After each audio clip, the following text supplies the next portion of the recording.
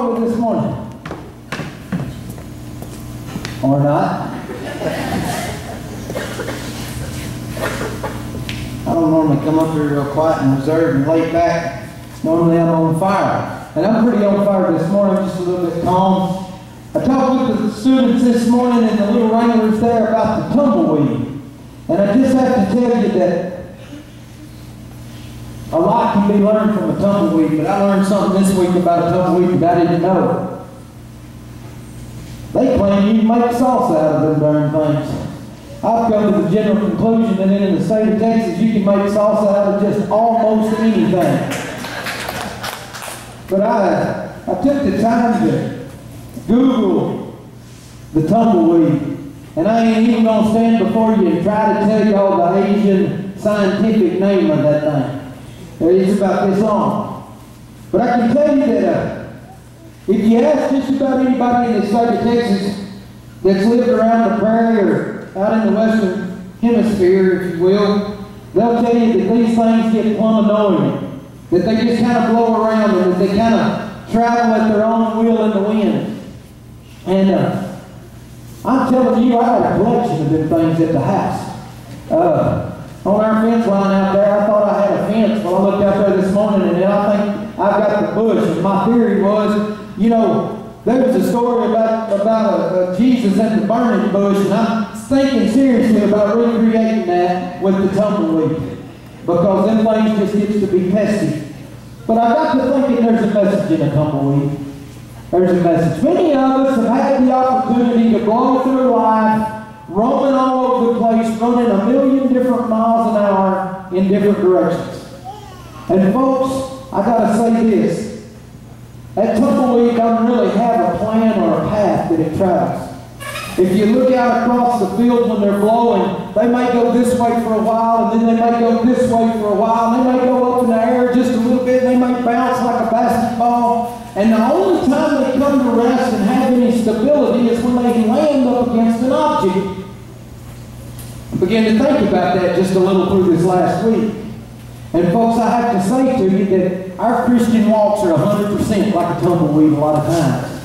We kind of blow around, and we go this way for a while, and we go this way for a while, and we go up in the air for a while, and we bounce like that basketball for a while, and then we run smack dab into something that's tough and hard and won't move, and we come to rest, and we harp on it, and we gripe about it, and we bellyache and we moan.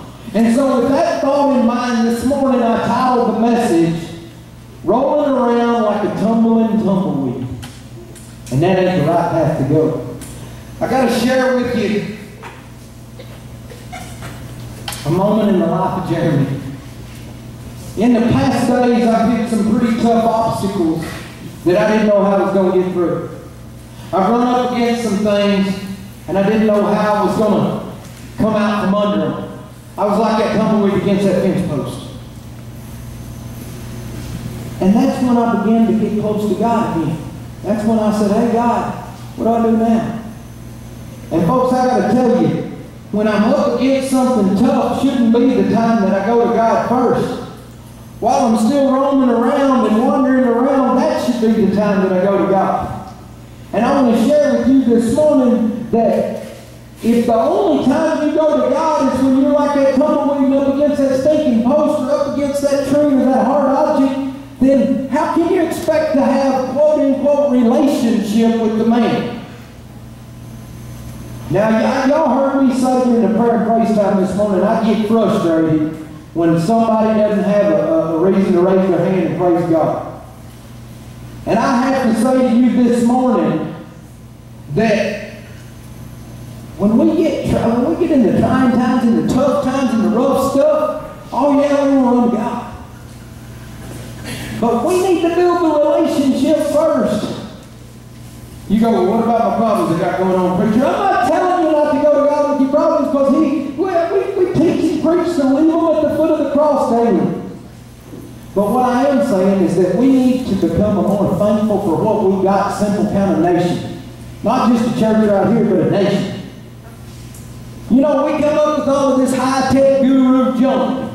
There's one of them right there. I'm not talking about Brad. I'm talking about the camera in front of him. High-tech guru stuff. Okay? And we love that stuff. It records memories, right? That's all fine, good, and dandy. But let's get back to the basics of life for a minute. Let's step back in time just a little bit to when we didn't have computers that go down on us. I have to tell you that I called to find out how much I had in my bank account. I ain't real good at keeping that ledger thing. And for you bankers and CPAs in the building, y'all probably cuss me, but I'm glad Connie's not here to hear that this morning as our bookkeeper of the church. But all in all, I kind of had a difficulty figuring out how much I had in my bank account this last week. And so I was trying to cash a check, and I wanted to make sure I didn't, boing, boing, boing it. And so I called up there, and the lady said, "Well, sir, I'm sorry. Our computers are down at the moment, and I don't know how much money you have either." I said, "Well, good. I can spend at will, right?" She said, "No, sir, that's not how it works." I thought, I was just joking with you, ma'am. Don't take that for real. But all in all, that computer had failed. That camera, the battery can go back. Even some of our high-tech equipment that we use this day and age to work the land with, it can go down, can't it, Richard? That Master Ferguson failed, you had it, brother. Okay? It happens. And so what do? How do we get back to the basics of life? I think we need to be thankful for what God's put in front of us. And over the next 3 weeks, you're going to hear me share with you about thankfulness each week. Because I don't think nary one of us on the face of the earth is as thankful as we should be. And you say, "Well, preacher, I'm the most thankful man in the world." By golly, you still can work on it a little bit. The Bible tells us to give thanks to the Lord, for He is good, His love endures forever. How many times do we say thank you, Lord? Every morning. That's how it ought to be right there. Every morning. Every morning. Before your feet hit the ground, if you wake up above dirt, not pushing up daisies, you ought to be thankful to be living. And folks, so many times we take that for granted. And we do things, we book things. I know I've been wanting to go on a trip. And so I began to look at it on the internet. And I began to plan when the best time to take that trip would be the most cost, the most, cheapest, okay? And so we plan way ahead. How many of you know when judgment's coming? I just want to know, somebody know when judgment's coming? There ain't a hand in this world that could go up and say that. Now, there was that man out in California, and he predicted that, I believe it was September 22nd or something like that. I don't remember what it was. He predicted this certain day at the 11:30 hour that the world was coming to an end and the judgment was coming. He looked like a blooming idiot, didn't he? It didn't come when he thought it was sure. Okay? The Bible tells us, and the reason that none of you could raise your hands this morning on that, the Bible says that no one knows the day or the hour. So what do? We got to be a little prepared. Okay? The Boy Scout motto says, be prepared. Okay? Well, I'm going to say this. If we're roaming around like a tumbleweed, just kind of going with the flow, la-di-da, blowing around all over the place, we can't be prepared. We have to get a plan going. We have to be thankful. We have to start somewhere. Now, I have to say this to you. Lots of people do lots of things in this whole world, but we all have something to be thankful for. I want to share with you from the book of Hebrews this morning. And we're going to tie all this together. I know y'all, it's probably running through my wife's head that how are you going to bring this one back together? She'll tell me every Sunday when we leave here, we're heading up the road and I go, "Well, how was it?" And she'll either say, or she'll say, "Oh, that was a good message today." Most of the time what she says is, "Boy, you took them all over the earth and then you brought it all together in the end." Well, folks, this morning I'm going to start with thankfulness. Because I believe that's where we have to start in our walk with Christ, is we have to realize that God sent His Son to die on the cross for our sins so that we could have eternal life. And we ought to be thankful for that. If you ain't got nothing else in the world to be thankful for, if your shoes or boots has got holes in them, if you ain't got no underarm deodorant to wear and you stink, if you're sporting the holy clothes, none of that junk matter, because all in all, you've still got something to be thankful for. A man that died for you. Now I want to ask you this question. How many of you would be willing to give your life up for somebody in this room? Many of you can raise your hands because you have loved ones. And now, that's possible. You give your life for your child, or maybe your wife, or maybe your husband, or maybe a combination thereof. But now let me ask you this.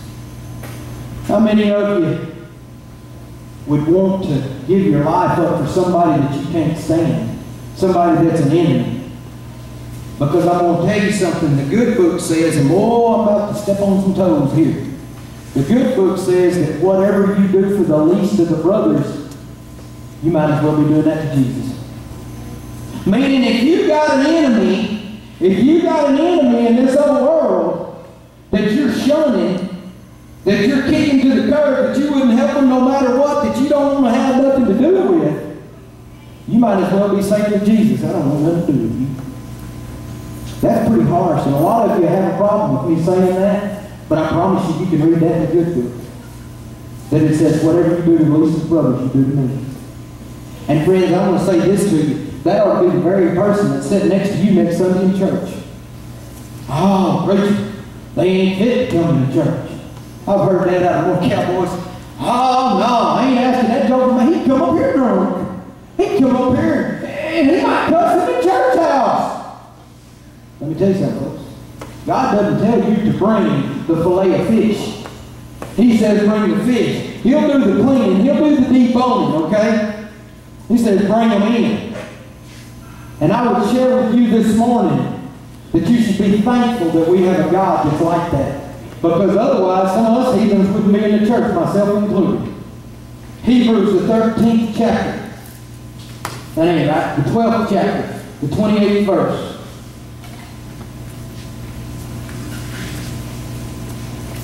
Hebrews 12:28. Therefore, since we are receiving a kingdom that cannot be shaken, let us be thankful, and so worship God acceptably with reverence and awe, for our God is a consuming fire. How many of y'all ever torched one of these things? Y'all know me to be crazy, but I'm not going to pull a lighter out in the church house and light it. When we was out under the barn, I would have. If you light this joker on fire, you talk about burning bush. Woo! You don't make about 3 seconds and you're holding the framework. Okay? Our God is that same kind of consuming fire. When we begin to have a relationship with Him, when we find ourselves being thankful and we begin to come to know Him, He'll give you the rest.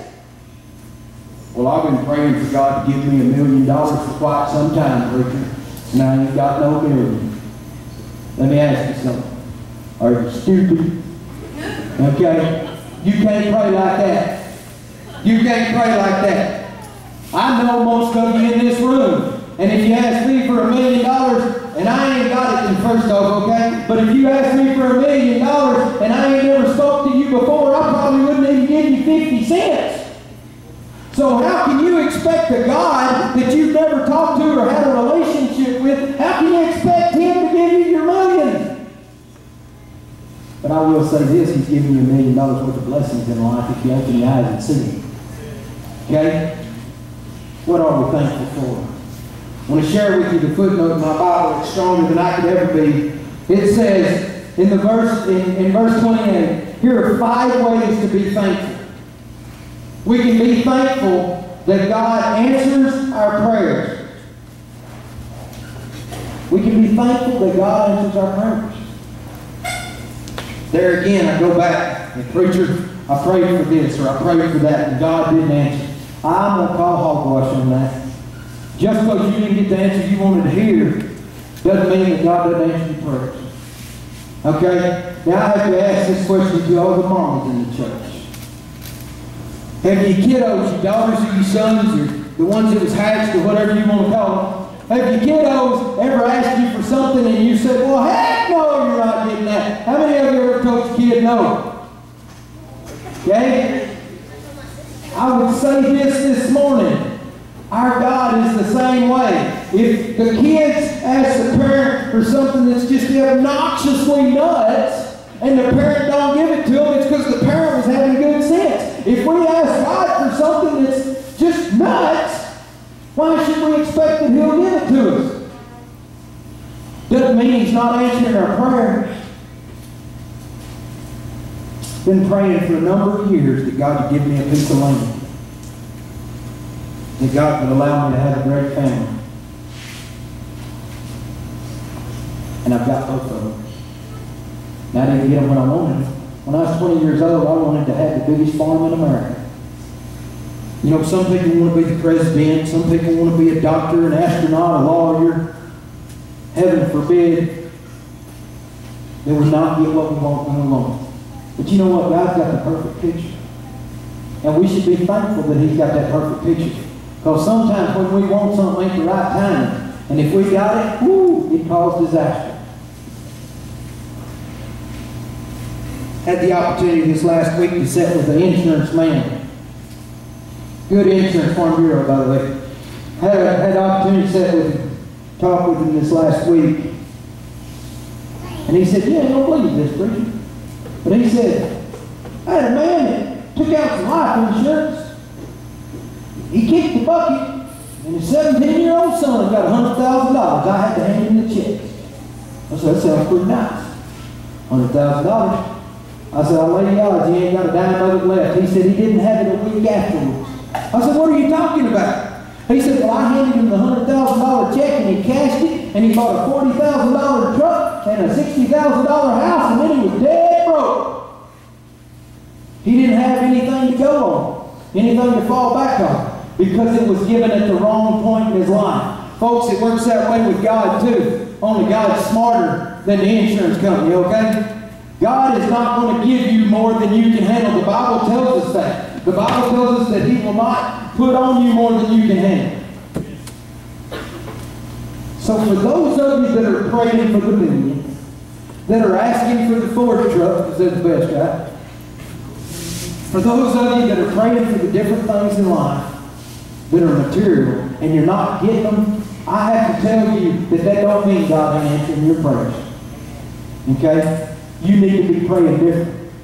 You need to be praying different. And you go, "Well, preacher, I'm new at this game. You got to help me here." Go internal with your prayers. I'm not saying not to voice them out loud or not to say your prayer concerns. I'm saying go internal. God, what do I need to do to prepare myself or for you to prepare me for what you have next in my life? Don't get all specific, God. I want 986 acres. I want a brand new 99 horsepower Massey Ferguson tractor with the computer screen and the ultra lift and it's got air blowing overhead, the Bose system so I can listen to my radio, and it's got air ride seats so I don't get no bumps on my butt. Don't pray like that. God, what can I do to prepare myself for you to prepare me for what you have next for me in life? And then if God gives you the 1965 model Massey Ferguson 90 tractor that the injector pump don't work just right on and you got to constantly be working with the throttle, be thankful that you got it.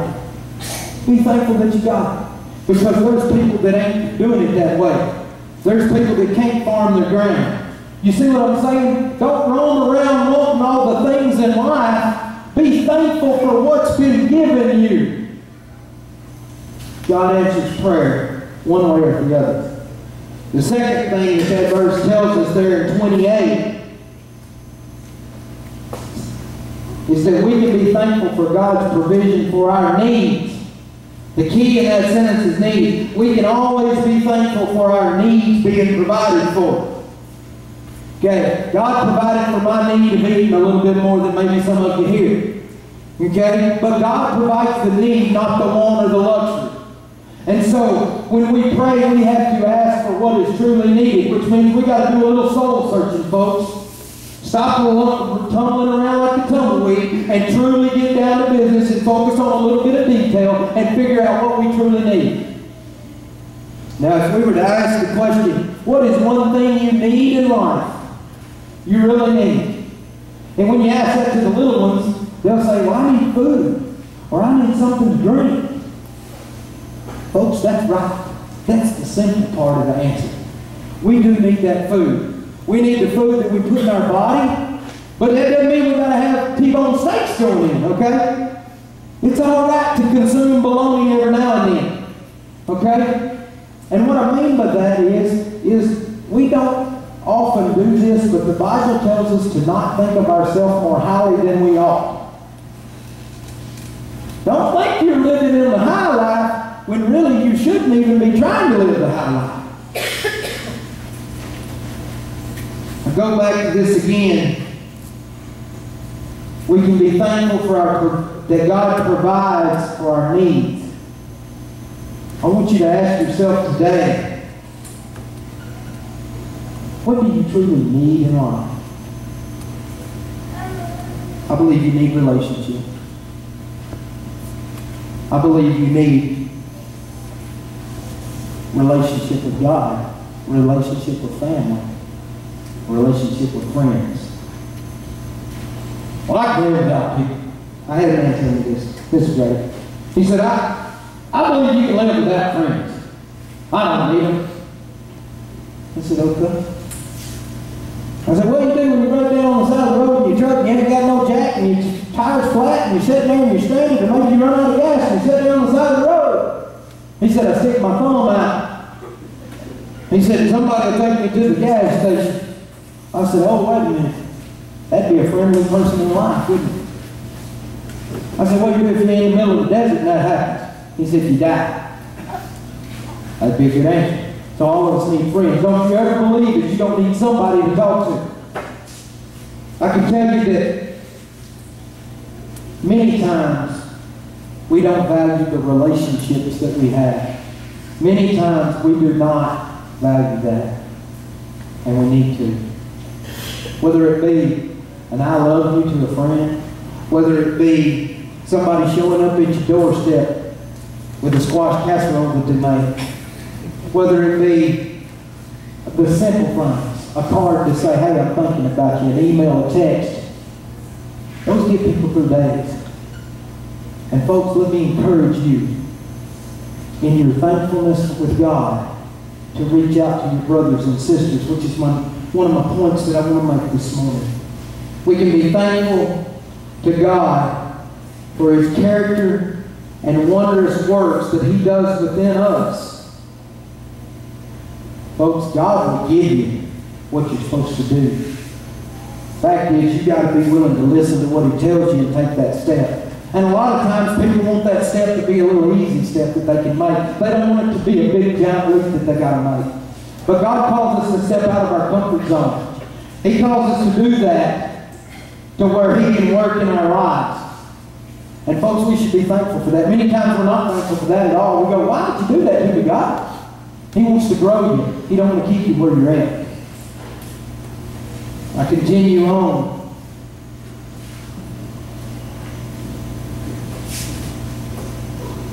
We can be thankful for our brothers and sisters that God provides us. I'm not talking about blood kin. Now, I have to say this. God bless me with a wonderful wife. She stands behind me and way behind me a lot of times, but she stands behind me. And I'm going to say this. She picks up my slack. And for any of you that ain't willing to admit that your significant other, be it a male or be it a female, picks up your slack, if that ain't the case, then y'all need to do a little soul searching within your family. Because I'm here to tell you, I couldn't do what I do here on Sunday mornings, on the farm, at my job, wherever I'm at without my wife picking up my slack. Don't you use that against me. Okay? And I would say that God places people in our lives to be that person. Some of you get your husband, some of you get your wife, some of you get your kiddos. But God gives us brothers and sisters. And I'm not just talking about blood kin, which I told you I'm grateful for mine. But I'm talking about people around you.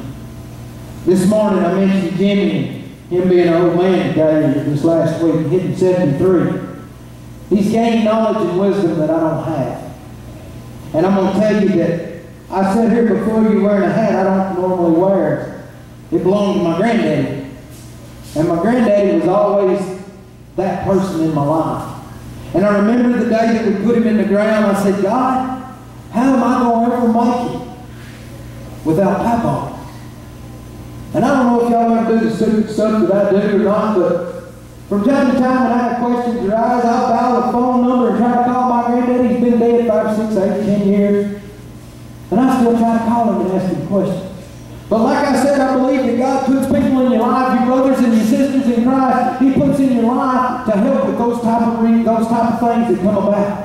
And we should be thankful for that. I know beyond the shadow of a doubt that if I could be a fly on the wall in Jimmy and Chris's house, after some of the conversations that me and Jimmy have, he has to get off the phone and go, "You ain't never going to believe what that idiot asked me." Because I asked some crazy things. But you know what? He's never not answered. And just as he's never not answered and been there just like a dad through the good and the bad, our God is the same way. Our God is the same way. Now, you may not hear what you want to hear, and you may not get an immediate answer from God. But if you'll just pray and ask God, I promise you, He'll lead you. He'll guide you. He'll direct you. You've heard that in many prayers. Lead, guide, and direct. And as a kid, I asked the preacher one time, I got in trouble, I got whooping for this. I said, why when we pray and we say, lead, guide, and direct? That's all the same thing. Why don't we just say one? Lead me, Lord. Amen. Or guide me, Lord. Amen. But why do we say, lead, guide, and direct? And I asked that to the preacher, kind of bum-fuzzled a little bit. My granddad told me, boy, you ain't supposed to ask all them questions. And folks, I would say this. God will never fail you. The mostest reason you have to be thankful in this whole world. I'm thankful for my wife, I'm thankful for my kid, I'm thankful for our place, I'm thankful for all that stuff. But I'm most thankful that Jesus Christ gave up His life willingly, went through a brutal crucifixion so that I could have life everlasting. Before I was a glimmer in my mama's eye, He did that for me. And if you have not experienced that love, I want to invite you to do that today. I told y'all about a time that I was in Africa in the mission field when I had a guy walk up next to me and grab a hold of my hand. I told y'all that a few short sermons ago. Walked up, grabbed my hand, we walked down the pathway going to a prayer time, and he kept holding my hand. I was looking at that joke like, why are you holding my hand? Man, ain't supposed to hold a man's hand. Then they explained to me that was their way of outwardly showing friendship and love for one another in their country. After that, I was all right, okay? I didn't think there was nothing crazy about the guy. And friends, we don't do enough of that.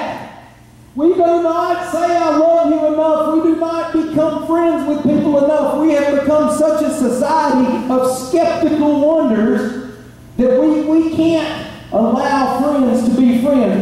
We're kind of like the court system. Somebody's guilty until we prove them innocent. We need to stop all that mess. We need to start befriending folks more. Reaching out to folks more. The Bible tells us turn the other cheek to somebody that hacks us off, that beats us a little bit. You go, I can't do that, preacher. Jesus did it. Jesus did it. They was whooping the snot out of him. Not once did he raise a hand and try to whoop them back. What better example do we have than that right there? We got everything in the world to be thankful for. Tomorrow morning it's supposed to freeze. Right? It's supposed to be really cold, but down in the freezing temperature. When you go outside, and some of you here, I'm pre-warning you, but when some of you here go outside and your car goes, oh. Don't go. God, why would you do this to me? God gave you weathermen that have told you it's going to be cold outside tomorrow. You should say, why did I not think and do and prepare myself better? Thank you, Lord, for pre-warning me. Sorry I botched things up. You see what I'm saying in our prayer life? You see what I'm talking about? We've got to become internal first. We've got to be thankful first. We don't do that often enough. Book of Psalms, one of my favorite books in the Bible. One of my favorite books in the Bible. They sang praises, they sang hymns, and they didn't have a rhyme to them, they had a reason to them. But in Psalms 136 is the never-ending story of God's love. God deserves our praise because His endless love never fails us. Psalms 136:1 says, give thanks to the Lord, for He is good. The chorus to that is His love endures forever. Verse 2, give thanks to the God of gods. His love endures forever. Give thanks to the Lord of lords. His love endures forever.